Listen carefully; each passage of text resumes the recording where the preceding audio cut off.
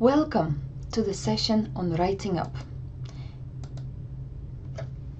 In this session, we will discuss what a research proposal is and a link with your dissertation. We will also look at samples of research proposals, and finally, we will discuss to some length the issue of plagiarism. I really want you to get this right. I don't want any accidental plagiarism to take place, so I'm determined to make you really see what we mean by plagiarism. But first, let's discuss what a research proposal is. It is the most creative thing you will have been asked to produce in your degree as yet. The research proposal is basically a concise summary of your proposed research, allegedly towards your dissertation. But remember, you don't necessarily have to have the same research topic, the same research aim and objectives. You can do something entirely different in your dissertation, but you don't have to. You could just continue the research proposed through your research proposal. Okay, back to talking about research proposal. I said it's worth doing well because it is the most engaging, most creative part of your degree so far. The truly most creative part will be your dissertation later on, but until now it is your research proposal. It is also worth engaging with properly because there are transferable skills in that process. Later on, you will probably be asked to produce a business proposal or bidding a funding proposal, or to bid for a project when your company will wish to get a new client. The process through which you will be preparing all those is not too dissimilar from writing up a research proposal.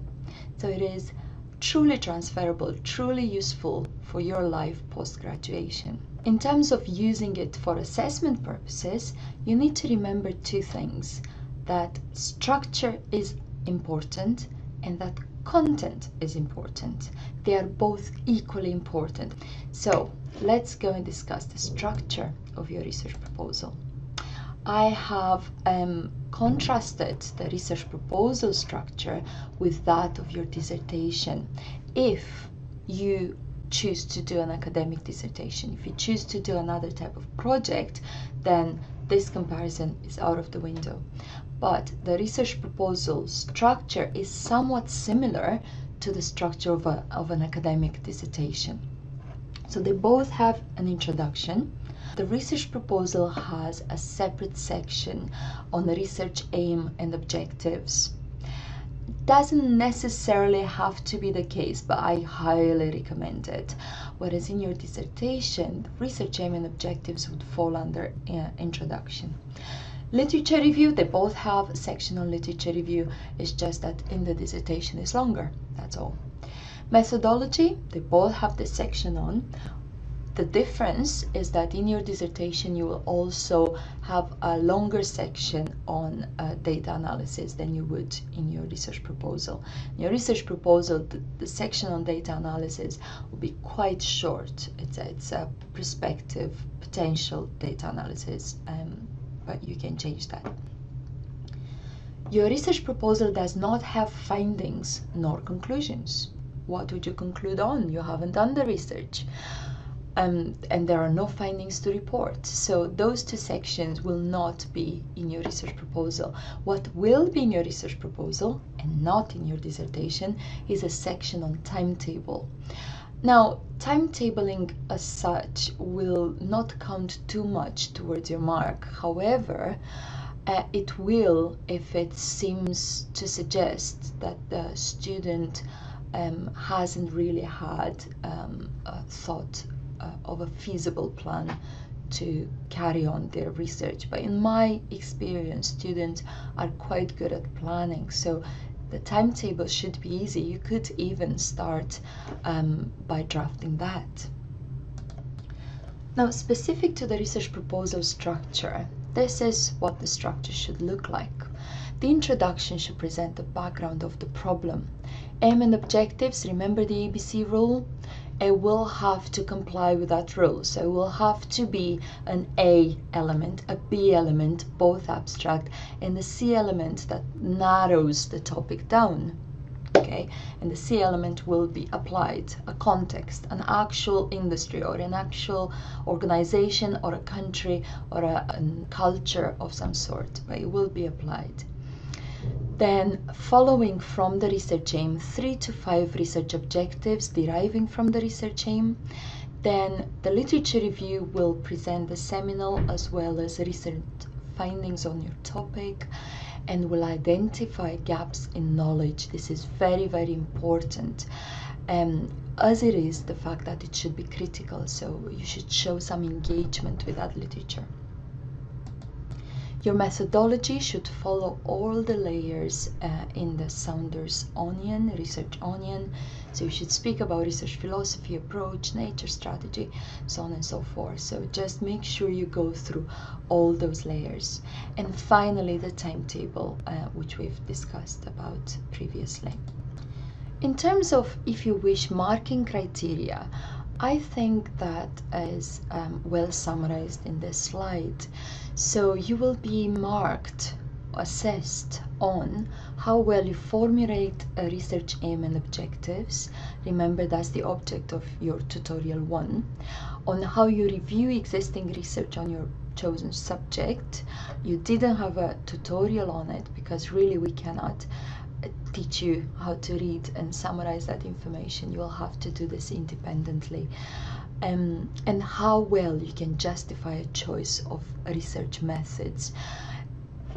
The word justify is key, because the justification means that you don't have to, that you shouldn't only discuss your research methods, but you should integrate that discussion in a wider one on the research methodology.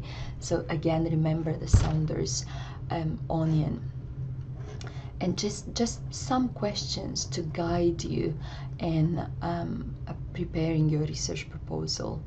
If you wish, a checklist that signals quality if your answers to all of these questions are satisfactory.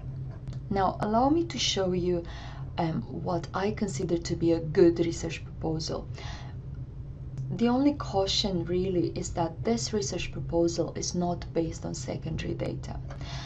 Basically, we can only show you research proposals where we have the explicit approval of the writer to show it. In other words, we don't have a wide choice of research proposals to show you. In this case, the two very good research proposals I can show you are both based on primary data, so you will have to replace that in your mind with secondary data. This sample research proposal is on the influence of culture on impulse buying behavior. The influence of culture, A, on impulse buying behavior, B, evidence from Romania and the UK, C. Okay, so the context is applied. It starts with some introduction about just suggesting why this is worth studying.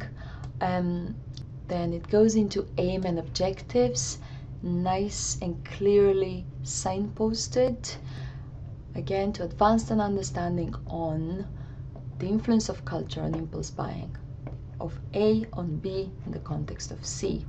Okay, and the research objectives follow. The first research objective then says something about B, so spontaneous purchase, impulse buying behavior. Then the second research objective says something about A, influence of culture, national culture.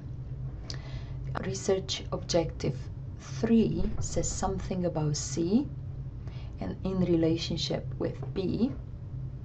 And the fourth one, the national levels, again something about C, but applied by way of recommendations. Literature review, just quite well formulated. All these connecting words are very important. Another variable is Current literature has identified various factors. Some say that whereas, similarly, however, one example of this is they argue that all these show engagement with the literature, so show that this is a critical literature review.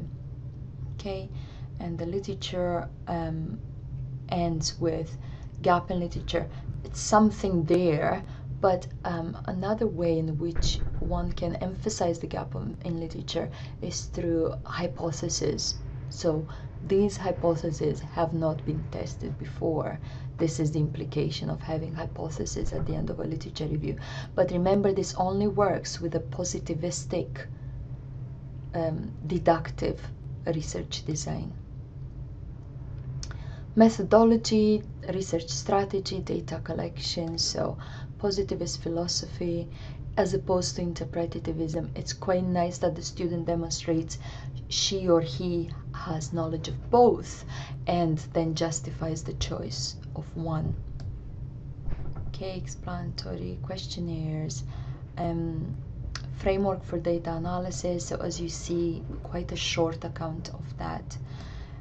Projected limitations, potential problems is also an important part of the proposal, and indeed of any exercise of creative writing in a scientific sense. Then finally, time chart, just exemplifying how long it may take to complete the different areas of the proposal.